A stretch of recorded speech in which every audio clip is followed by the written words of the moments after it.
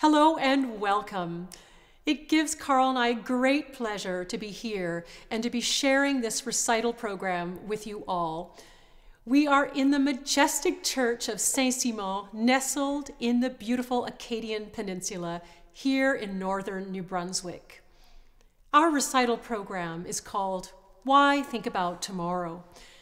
In these times that have been very challenging for us collectively as a society, we would like to take a moment to give gratitude, to enjoy being in this beautiful space, and to make music and enjoy the magic of the acoustic, and to share this program with you all, the audiences at Debut Atlantic.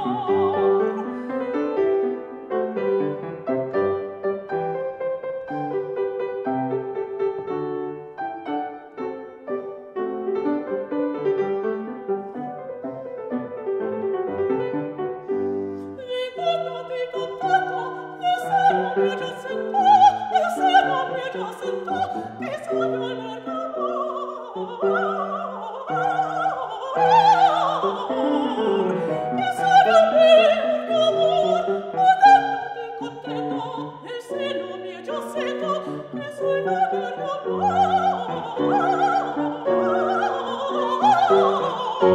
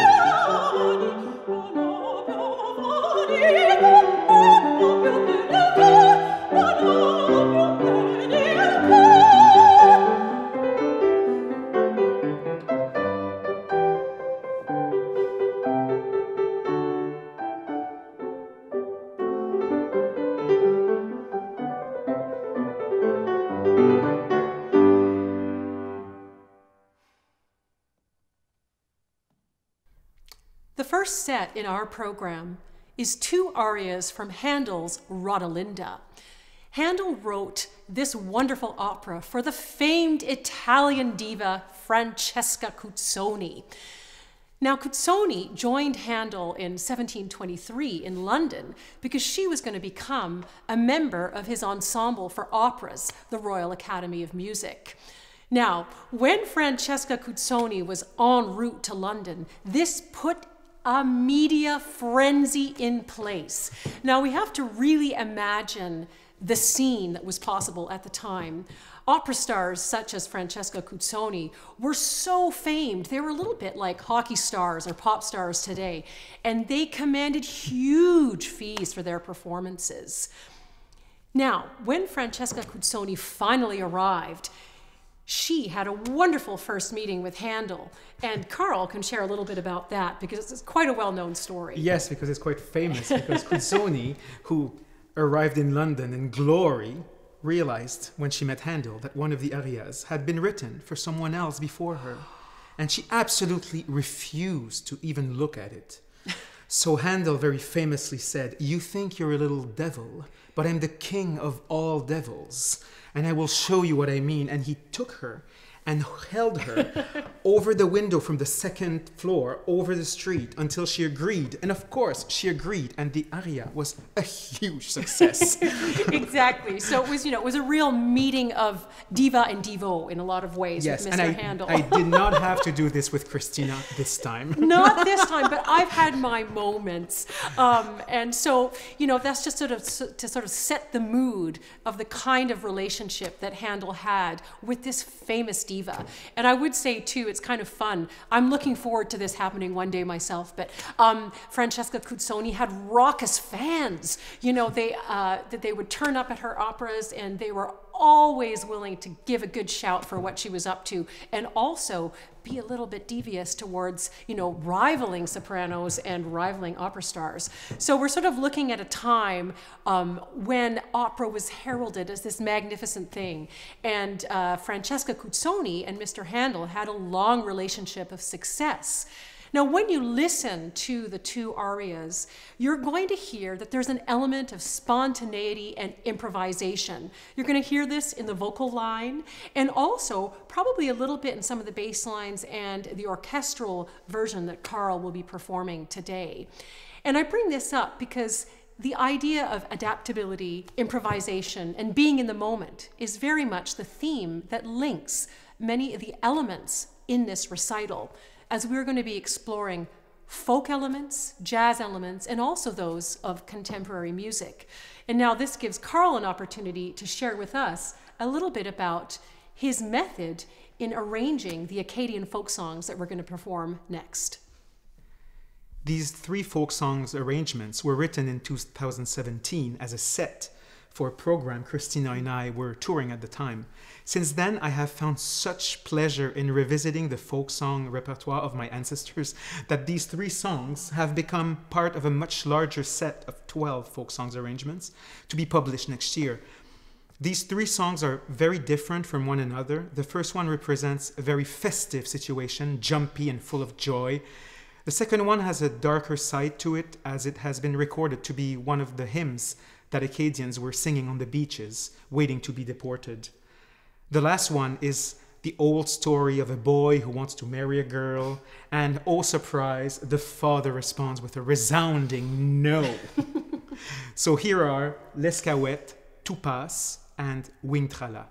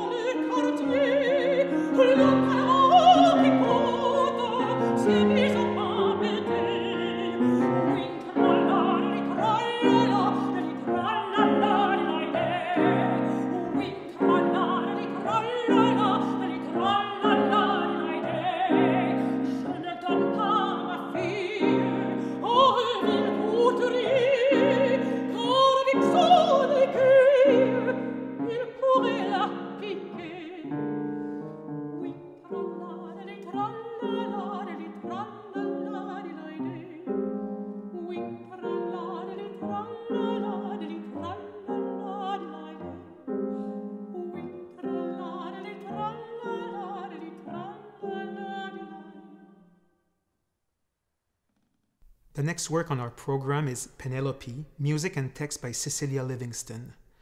Throughout the ages, the mythical figure of Penelope has been a representation of fidelity and of what it is to be waiting for something or someone. These are the first words of this song. What is it to be waiting? What is it to be waiting for you?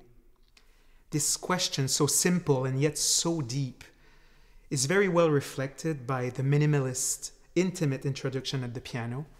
We then follow Penelope's thinking process, driven by the evolution of the motives in the piano score, which have elements of improvisation, even a jazz feeling to it. But at the end, we hear this question again. What is it to be waiting? Is there an answer to such a question? I think that what makes this concept of waiting so inherently connected to human nature is that it is rooted in hope, and we all need hope to live.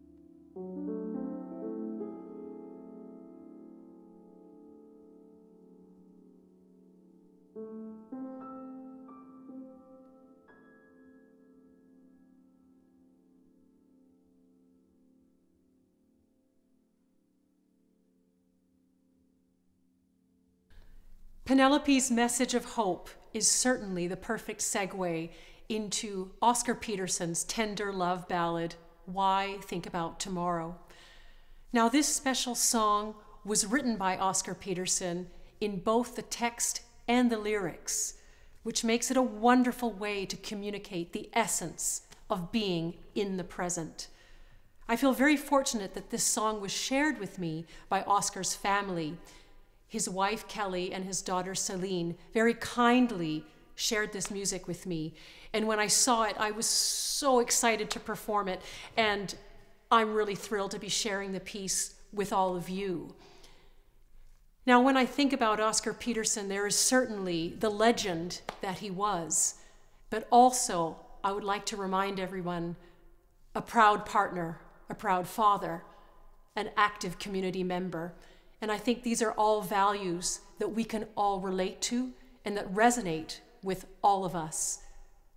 I hope you all enjoy this message of staying in the present, enjoying what love has to offer for us all. Why think about tomorrow?